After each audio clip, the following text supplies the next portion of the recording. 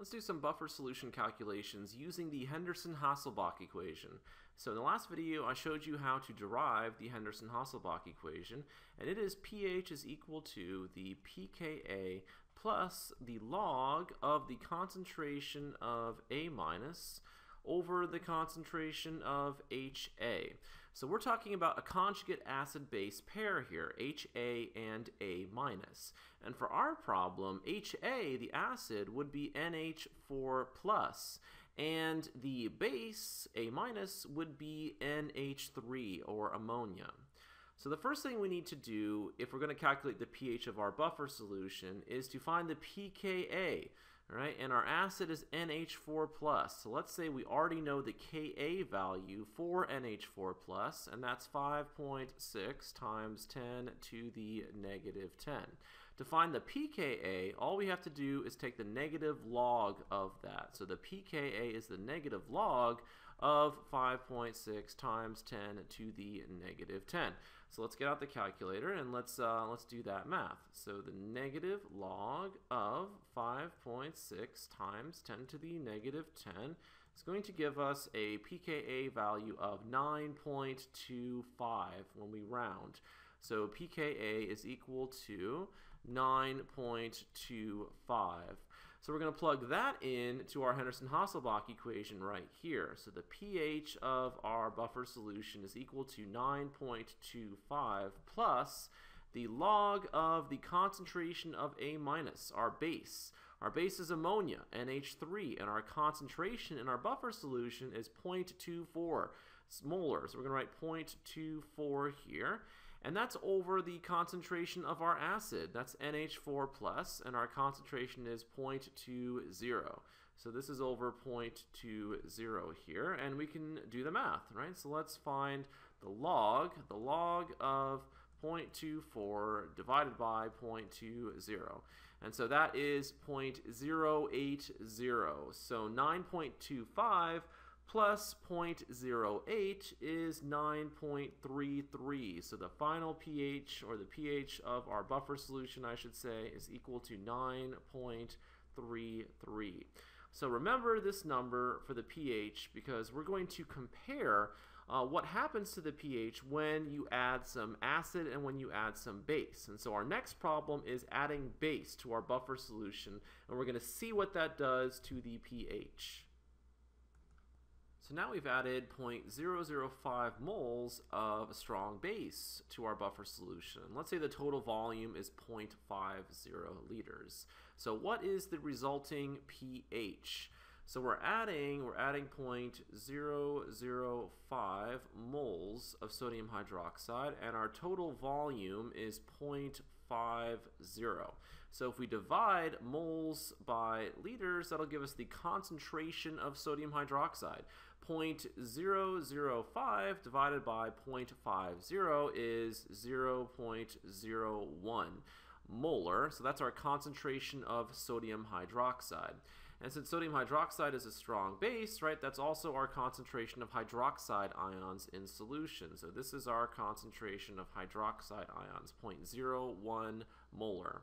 So we're adding a base, and think about what that's going to react with in our buffer solution. So our buffer solution has NH3 and NH4 plus. The base is going to react with the acid, so hydroxide is going to react with NH4 plus. Let's go ahead and write out the buffer reaction here. So NH4 plus, ammonium is going to react with hydroxide, and this is going to go to completion here. So if NH4 plus donates a proton to OH minus turns into H2O, right? So we're going to make water here. And if NH4 plus donates a proton, we're left with NH3, so ammonia. All right, let's think about our concentrations. So we just calculated that we have now 0.01 molar concentration of sodium hydroxide.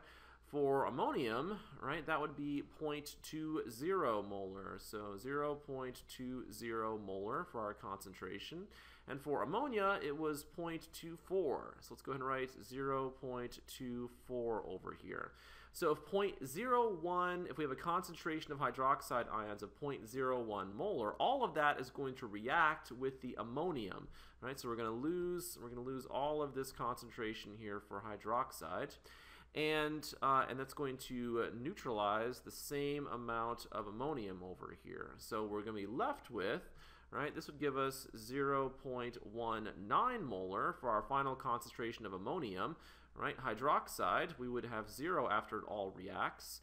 And then the ammonium, since the ammonium turns into the ammonia, right, if we lose this much, we're going to gain the same concentration of ammonia. So over here we put plus 0.01. So the final concentration of ammonia would be 0.25 molar.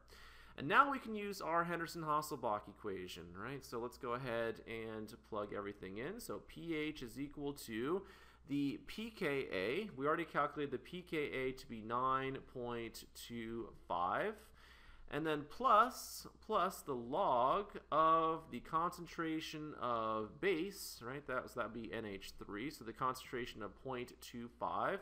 So this is 0.25 molar for our concentration over the concentration of our acid, right? And that's ammonium, so that's over 0.19. So this is all over 0.19 here. So if we do that math, let's go ahead and get out the calculator here and let's do this calculation. Log of 0.25 divided by 0.19, and we get 0.12.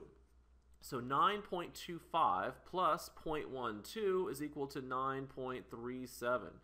Right, so let's get a little bit more room down here, and we're done. The pH is equal to 9.25 plus 0.12, which is equal to 9.37. So let's compare that to the pH we got in the previous problem, right? For the buffer solution just starting out, it was 9.33.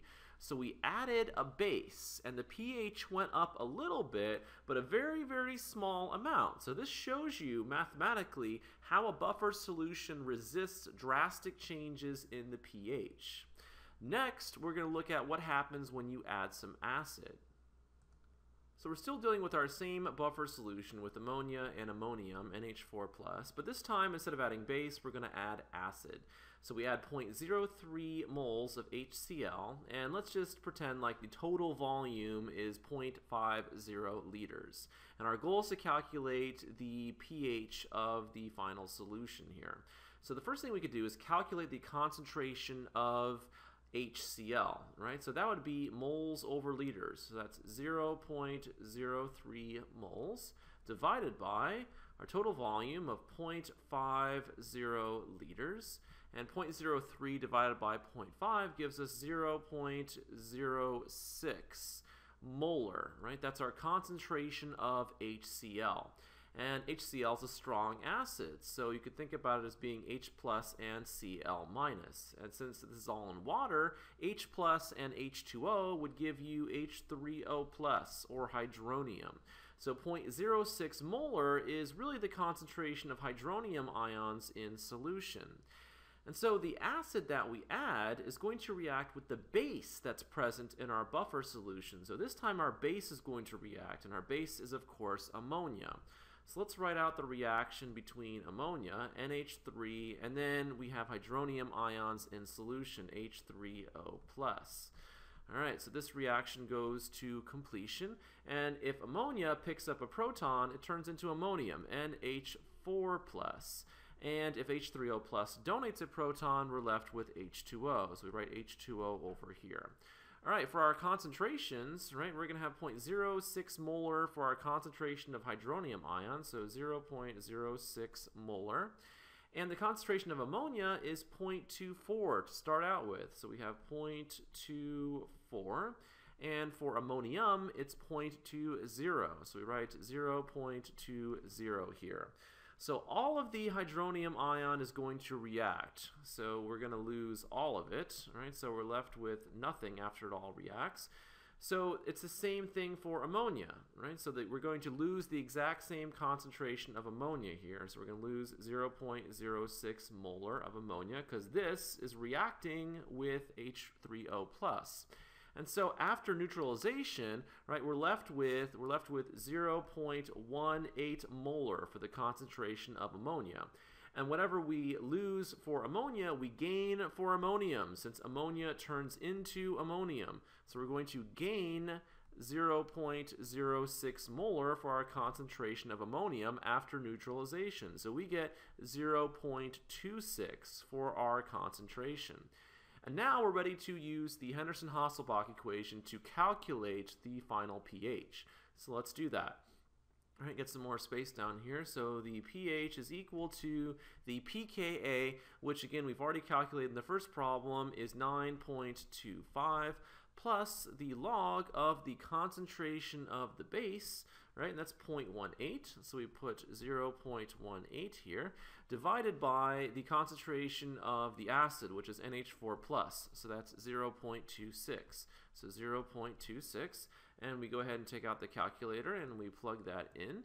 So log of 0.18 divided by 0.26 is equal to negative 0.16. Right, so let's go ahead and write that out here. So we have our pH is equal to 9.25 minus 0.16. And so that comes out to 9.09. So the pH is equal to 9.09. So remember, for our original buffer solution, we had a pH of 9.33. So we added a lot of acid. The pH went down a little bit, but not an extremely large amount. So once again, our buffer solution is able to resist drastic changes in pH.